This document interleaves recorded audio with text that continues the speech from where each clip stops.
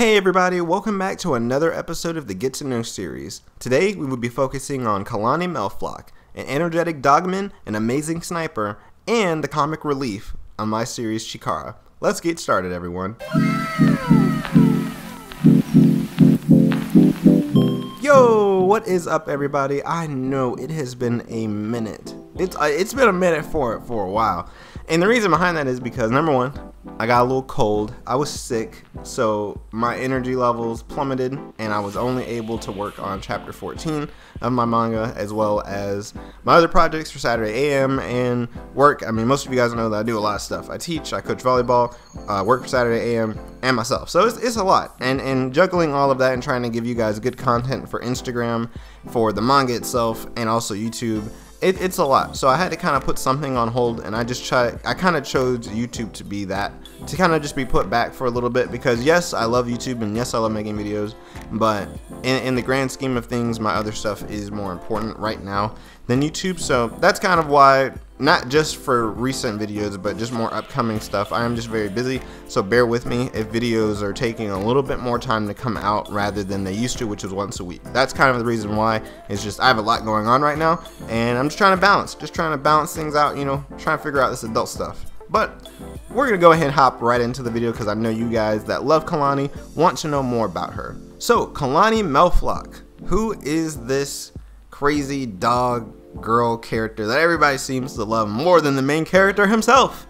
Well, Kalani is a lot of things, and I say that because there is a lot of things that is going to happen and that are going to happen with her really soon. Chapter 15 is going to be a very big chapter for her character development, but also the character dynamic between her and the main character. For those of you that have already read chapter 14, you kind of are already seeing this kind of, you're getting to see kind of more of why she does not like the main character, why she butt heads with him a lot, and for some reason he just can't seem to figure out why she doesn't like him. So if you haven't read chapter 14, go read chapter 14. You'll get all the information you kind of need leading into chapter 15, but it's going to be a really good chapter, and I hope you guys enjoy it. Chapter 15 is going to be pretty crazy. So, Kalani Melflock. Kalani is the adopted little sister of Diaz Melflock. That's why she has her last name, but they are not actually related by blood. They are really close, so Kalani sees Diaz as her big sister, and Diaz also sees Kalani as her little sister, because Diaz never had any siblings outside of her, her best friends, Zeb Sanchez, and the main character Chris. And even then, those aren't even her blood siblings at all either. They're just really close friends. So for those of you that are caught up with the manga or have read up until a certain part, you know what the world map is. Kalani's race is a dogman. They hail from the country of Canine, which is basically most of Asia at the moment in the apocalyptic world map. So her inspiration really came from, like I told you guys in most of my videos, the inspiration behind characters normally come from my personal friends or people in real life, because I like to base my characters off of people. I think it's really fun. But Kalani is actually not a person in real life. She is an actual dog. She is the actual pet of the in real life Diaz. She is a real dog. Her name is Kalani. She is this amazing little puppy. I have her on the screen right now. Kalani is literally like my adopted dog. I love Kalani with all my heart. She's just an amazing dog. And then, like I said, there's images on the screen. You guys can see what she looks like. I try to pull some pictures, some videos, just so you guys get to see the in real life Kalani. And I based Kalani in the manga off Kalani in real life because they have very similar personalities, almost to the point to where it's bipolar, because sometimes Kalani will be really crazy and like she'll be boxing people, jumping all around, and other times she's really standoffish. She's like, don't touch me, I'm gonna go over here, you stay over there. Like she's very, she's very 50-50, and it is based on if she knows you or not. If she knows who you are, she's going to be very energetic, she's going to be very warm to you. But if you're very new and she doesn't know who you are, she's going to be like, don't touch me, I'm staying over here by Diaz, I don't want anything to do with you. So in the manga, I wanted to make her not as standoffish to everyone, but mainly standoffish to the main character, because I felt like it would be a better dynamic and kind of add a little bit of spice to the story. That way it's not everyone's just being friends with the main character off the rip. There is some diversity there. There's some conflict of interest and personalities, just like with Ewing. He didn't really like, you know, the main character until he got to know the main character and saw what he stood for. And I kind of wanted to do that with Kalani, so it wasn't just immediately, oh, I'm a happy little bubbly little dog girl and I love everybody. I wanted her to be this kind of like, I don't know you, why are you coming into our life, changing everything kind of dynamic. You know what I mean? Like, I want her to be kind of standoffish to the main character. So over time, they build that relationship and grow and get close, because in real life, that's how it was for me and the real life dog version of Kalani. Kalani did not really warm up to me for a while until I babysat her a couple of times when Diaz was out of town. I was just around more, and you know, now Kalani's my buddy. She's my little ride or die buddy. So in the manga at the moment, Kalani is 15 years old. She is one of the younger characters of the series, kind of thrown into this apocalyptic adult world. So she's had to mature very, very fast.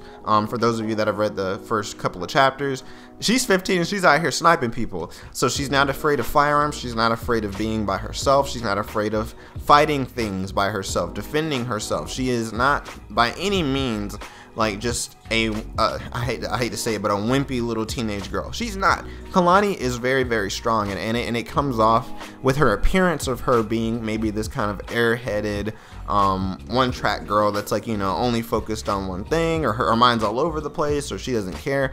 But deep down, she is very strong-willed. She knows what she has to do. She gets serious when she has to be, and even in some situations, just like in recent chapter 14, she's even taking some things more serious than the main character, who, even though he's 500 plus years old, mentally he's still only like 23, which, you know, he is an adult. So you can kind of see the dynamic of how sometimes she thinks she's better than him, because she's, in all honesty, had to do things just, you know, in her living in this new world that he hasn't had to do, which, you know, is either shooting demons, fighting demons, maybe even hunting people. Not like good people, but like evil people. You know what I mean? Kalani ain't out here just hunting people like that, but you know, just apocalyptic things.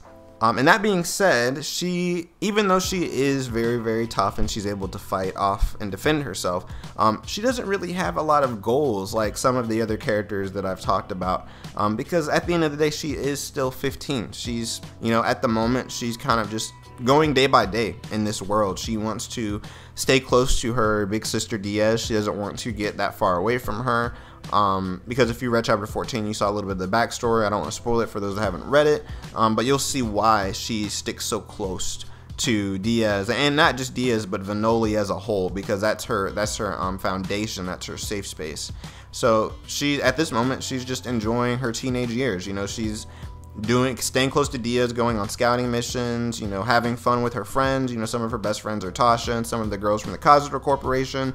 So, you know, she's just being a kid. She's enjoying her youth. And I think it's something good to see in the apocalyptic world that I'm building, that, you know, hey, like, even though all these adults are going on these life-threatening missions, and some of them have goals of changing the world and saving the world, or maybe liberating, you know, a country or whatever, you know, there's people that are just, you know, taking it day by day, and they're trying to figure themselves out, because I want teenagers that read my story and young ones to see that, like, you know, even though the world around you could be falling apart, you know, it's hard, yes, but you can't focus on the negative all the time. Sometimes you have to look at the positive and take out some positivity out on whatever's going on, and go with it, because that is life. And you know, no, life isn't going to always be super, super cool, super, super sweet. Everything's going good. There's going to be challenges, there's going to be obstacles, and you have to find a way to keep the positivity for yourself and your mental health, but also your friends and family, because we're all human and we're all in this together, and everybody got to step up, put a brick down, lay that foundation, so we all can live in a big house. So, Kalani Melflock's powers. So, let's talk about that, because, like I said, there's a lot that's going to happen in chapter 15, and I'm not giving any spoilers away at all for you guys, because chapter 15 is going to be a really good chapter. But what I could tell you, so Kalani, since she is a dogman, she's just that, a dog man. She has all the senses of a dog, so she has a really good sense of smell, really great eyesight, really good hearing, overall just really great aspects of a dog. But she's also, you know, human too, so she has all abilities that humans have, you know, we don't really have a lot of abilities, but I think humans are pretty cool. She's a great sniper, excellent, I guess I should say marksman. She's an excellent marksman.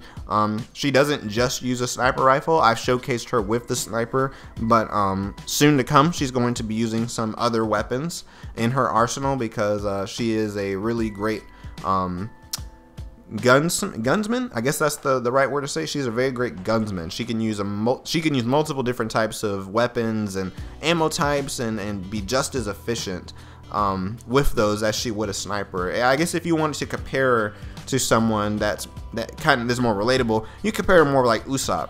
Usopp is a very excellent marksman with his slingshot, whether it's the really big slingshot or if it's the really small slingshot.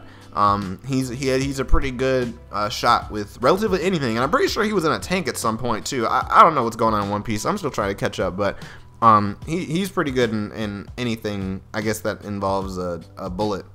So you can think of it that way too. And like I said, there's a lot more to come for her, and I want you guys to read it and experience that rather than me tell you about it right now, because in the future, if I do decide to do another video and updated illustration on her, you'll get all of the new information at that point. But this video is strictly for the Kalani right now. And like I said, chapter 15 is going to be a really good chapter. I think you guys are going to enjoy it a lot. There's going to be a lot that happens with Kalani, with the main character. It's going to be really cool. In my opinion, this is where the story officially really starts taking off, because yeah, we had the beginning arc, which is always fun, and there's a lot of mysteries and questions that are going to be answered in time, but this is kind of where rubber meets the road and things start really getting crazy and the story really starts to pick up. I think chapter 15 is where, in my opinion, the journey officially begins. So guys, that's it. This is the updated illustration of Kalani Melflock at the moment in the story. I hope you enjoyed this little get to know for Kalani, because like I said, there's more to come for her, so don't feel like this is all that you're gonna get, because there's gonna be so much more. There's gonna be so much that happens to her, and I'm excited to tell you guys about it. I'm excited to show you guys about it in the manga. If you have not checked out chapter 14, it is available now. It came out on Saturday. If you have not caught up at all, you can read my manga for free on Pilot Manga by Saturday AM. Chapters 1 through 14 are available, and you can check that out. But other than that, guys, I appreciate it. Make sure to like and subscribe to my channel. Make sure to check out some of my other videos. I have tons of stuff to keep you guys entertained for a minute. If you are new to the channel, if you are a returning fan or subscriber, like I said, appreciate the patience. You guys are awesome, and I will catch you guys for the next video. Peace.